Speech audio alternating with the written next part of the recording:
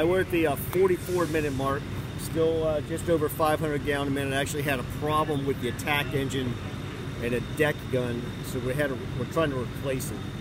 So we haven't lost water, and I wanted to catch this. This is a Goldsboro tanker 706, and they are 6,000 gallons of water. They now are hooked into the other side of this double clapboard, so they took the space of that first arriving tanker. Everything now is still a dump tank operation.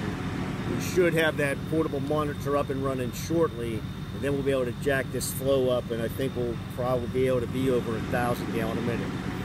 So we're short of still at 45-minute operation. Good job. 2 tanks down. They're now running dual suctions down there. We'll get a picture of that in a minute. And the second tanker task force has arrived.